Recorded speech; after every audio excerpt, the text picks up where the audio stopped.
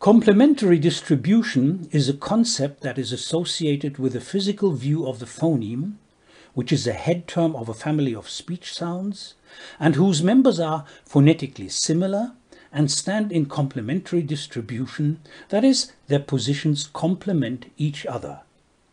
In present-day English, the three members of the L phoneme are all alveolar lateral consonants. The slightly palatalized variant stands before vowels, as in lip. The velarized L occurs after vowels, as in pill, and the devoiced variant can be found after bilabial or velar plosives, as in clip. So all family members have their own position. Their distribution is complementary. Or take this German phoneme, where one member follows front vowels, as in ich, and one stands after back vowels, as in Buch.